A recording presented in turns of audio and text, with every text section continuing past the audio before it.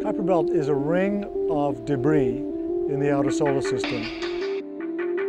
A world beyond Neptune, in the outer solar system, was never explored until these two astronomers came along, Drs. David Jewitt and Jane Liu.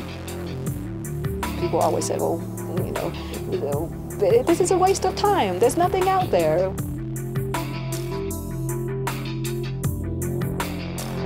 Bang, we found an object.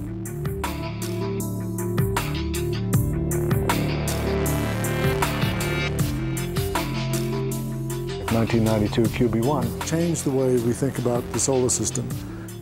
And about Pluto as well, a former planet which some astronomers now see as just another Kuiper Belt object. Yeah, we knew immediately. Jane said that's the end of Pluto. It all happened here, Mauna Kea, Hawaii, 14,000 feet up, home to the world's biggest and most sophisticated telescopes. The best site in the world.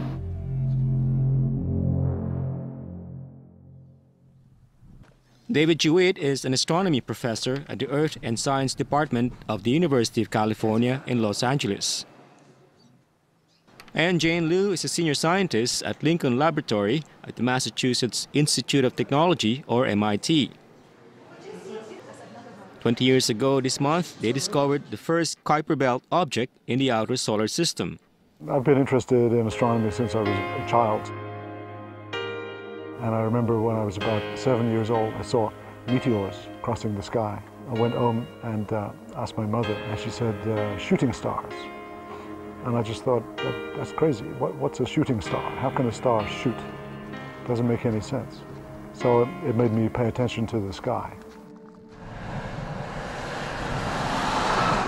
Since then, David has devoted his life to astronomy. Studied it at the University of London and the California Institute of Technology for nearly a decade until the early 1980s. Then taught it at MIT, the University of Hawaii, and UCLA for nearly 30 years.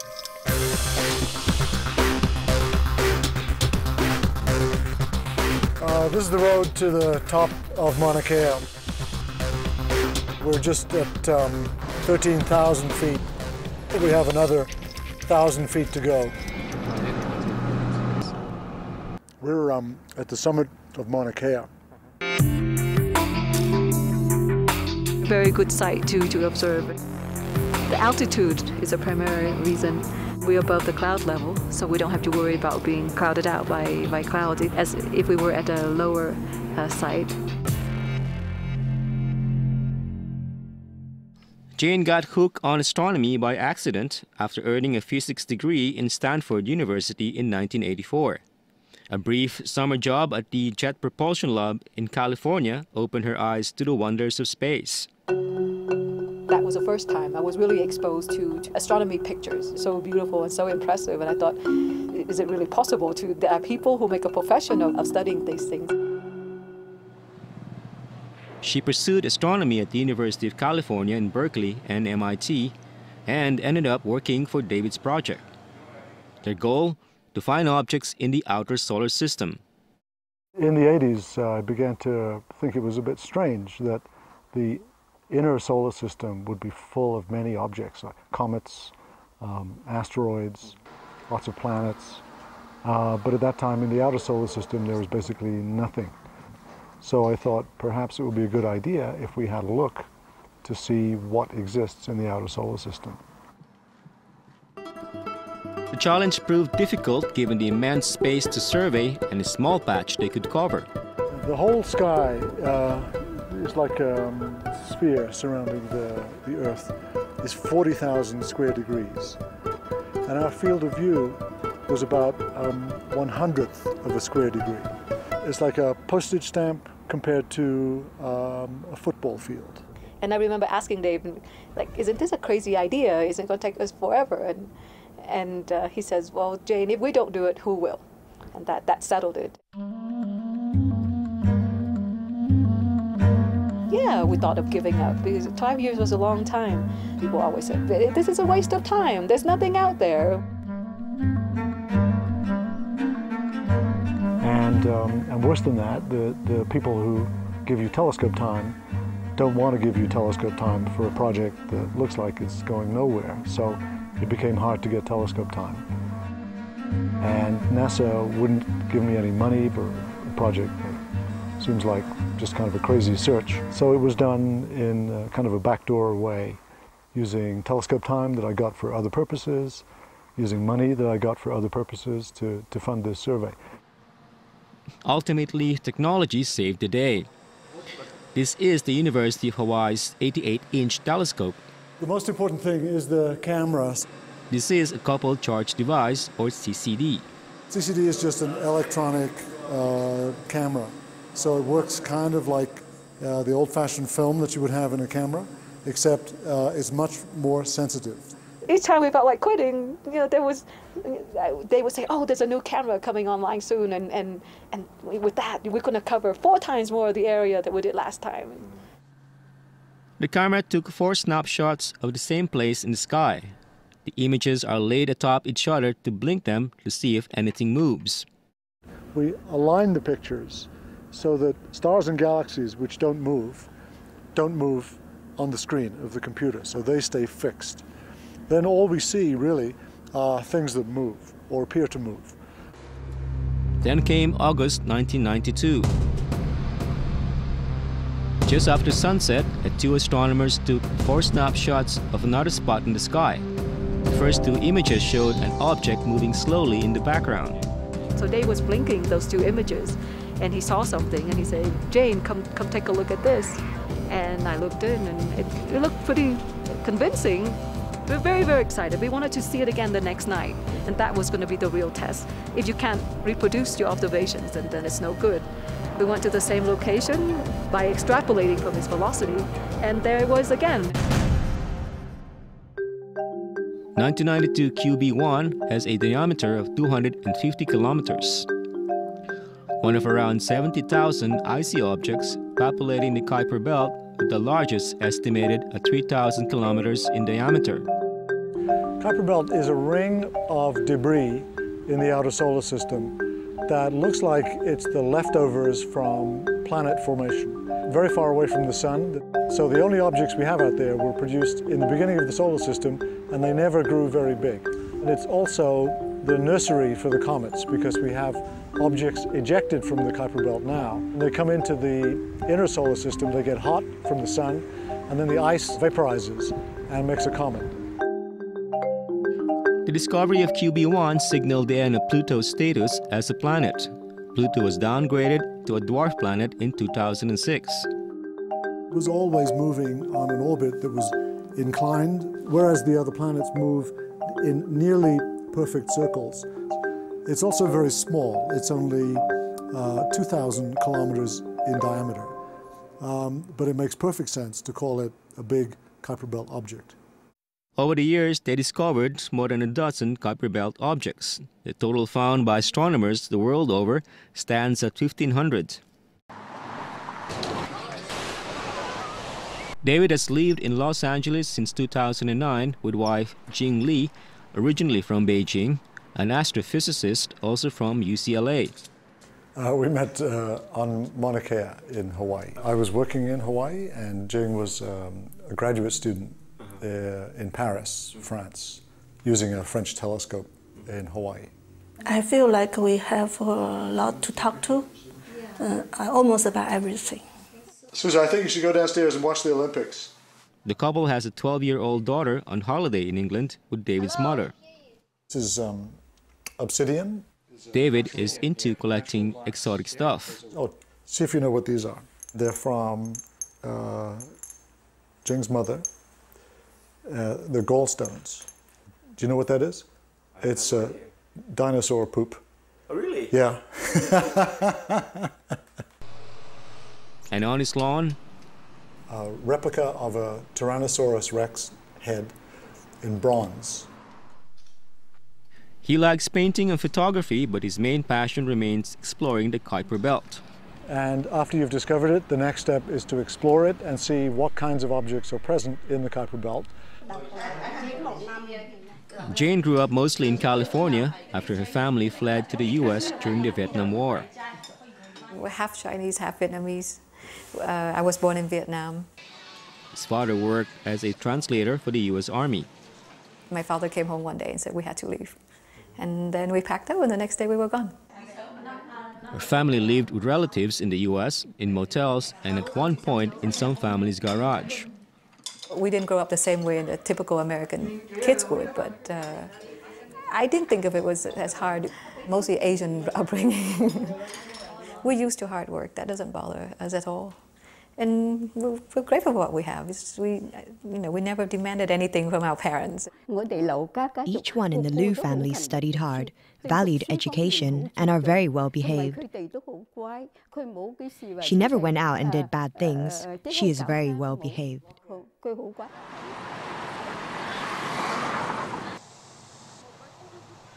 Blueberries, maybe? Blueberries. I got what they are. Jane has settled down in Boston with her husband and 6-year-old daughter, Elliot. Do you know what your mom does? Yeah. What does she do? She figured out the Kuiper belt. Wow. Do you know what a Kuiper belt is? Like things that are not planets. Jane builds laser instruments at the Lincoln Lab in Boston, but might take up astronomy again. The last 10 years, I learned to build instruments. I would maybe combine doing science and instrumentation together.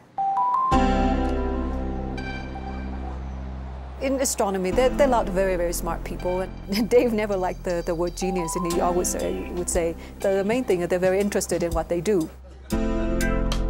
And if you think about something all the time, you're going to be good at what you do. It's all about work.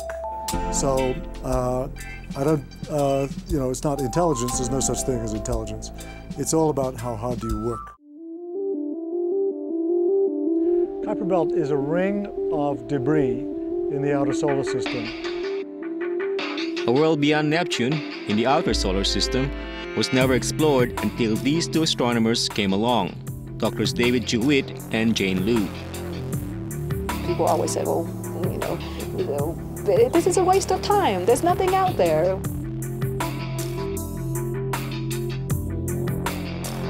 Bang, we found an object.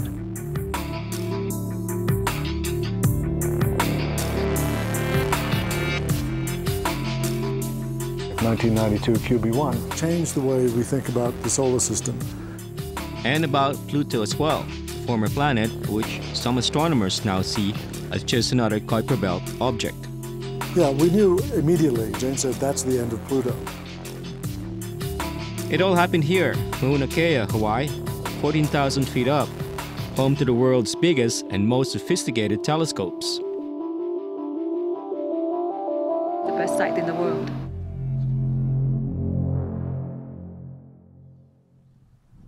David Jewitt is an astronomy professor at the Earth and Science Department of the University of California in Los Angeles.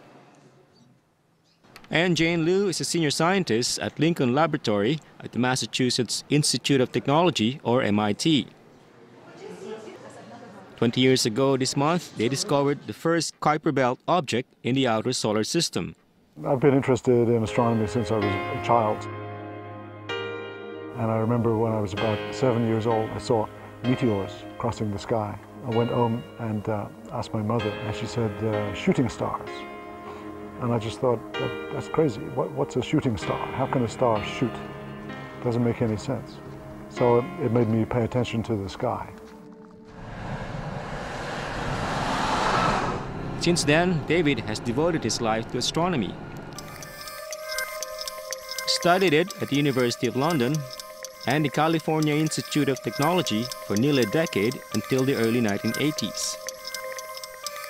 Then taught it at MIT, the University of Hawaii, and UCLA for nearly 30 years.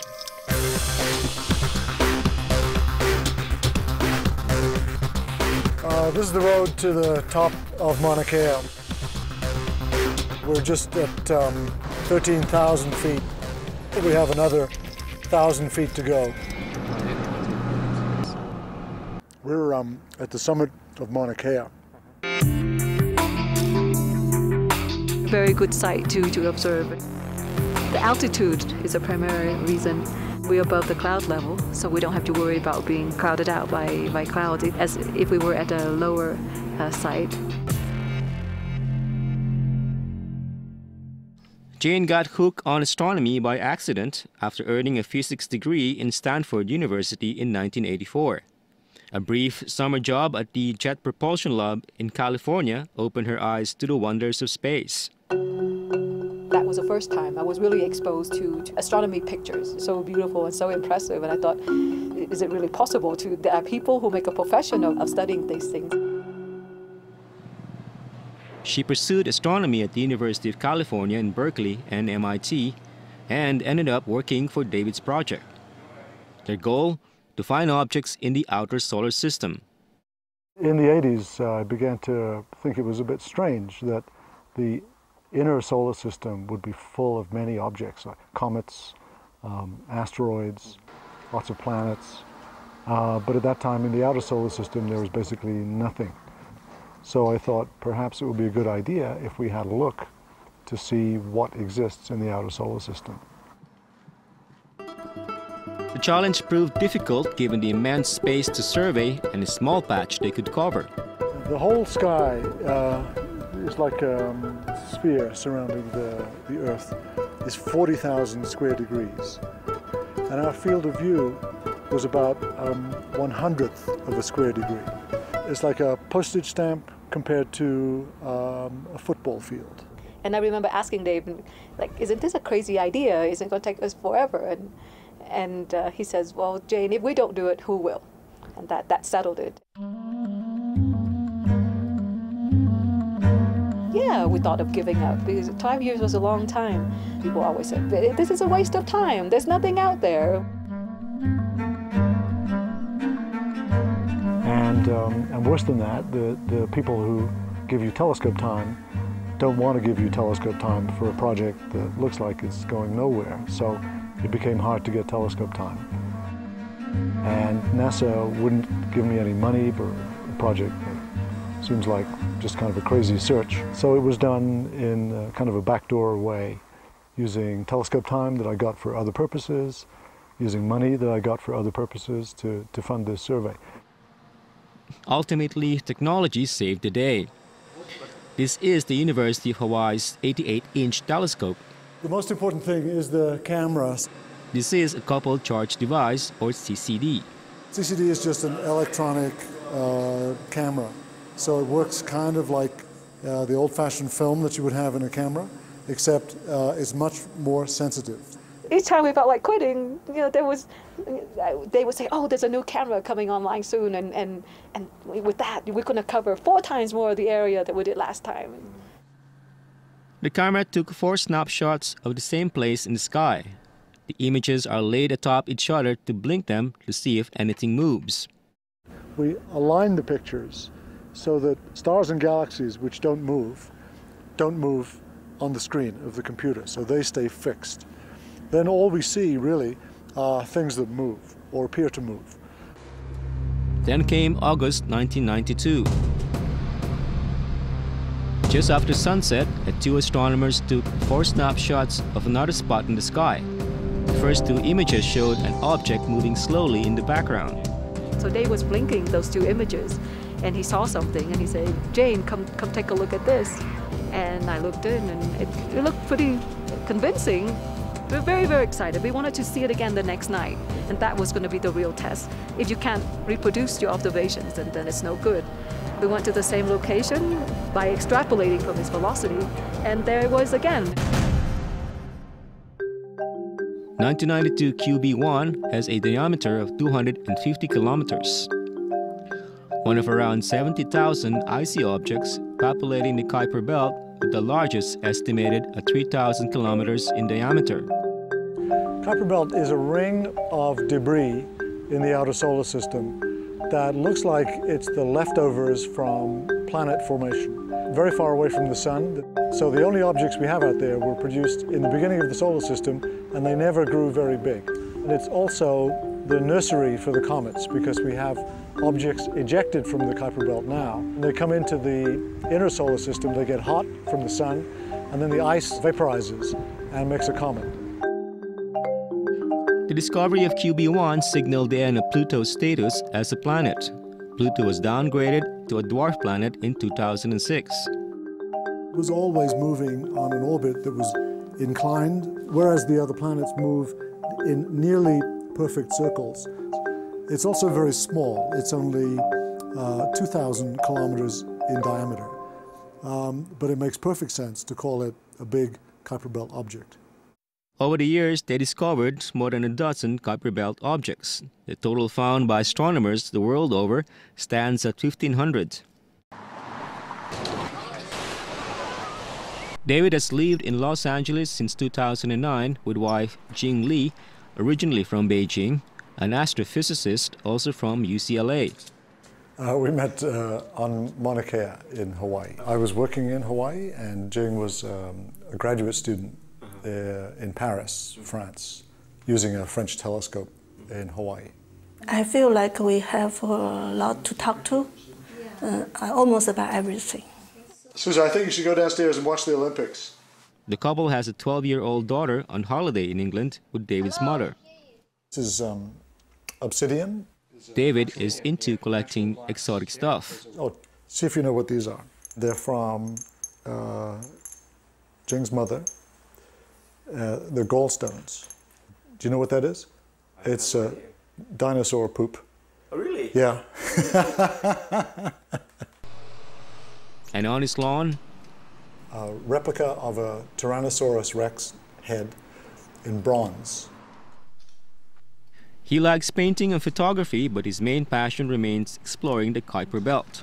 And after you've discovered it, the next step is to explore it and see what kinds of objects are present in the Kuiper Belt. Jane grew up mostly in California after her family fled to the U.S. during the Vietnam War. We're half Chinese, half Vietnamese. I was born in Vietnam. His father worked as a translator for the U.S. Army. My father came home one day and said we had to leave. And then we packed up and the next day we were gone. Her family lived with relatives in the U.S., in motels, and at one point in some families' garage. We didn't grow up the same way the typical American kids would, but I didn't think of it as hard, mostly Asian upbringing. We're used to hard work. That doesn't bother us at all. And we're grateful for what we have. We never demanded anything from our parents. Each one in the Liu family studied hard, valued education, and are very well behaved. She never went out and did bad things. She is very well behaved.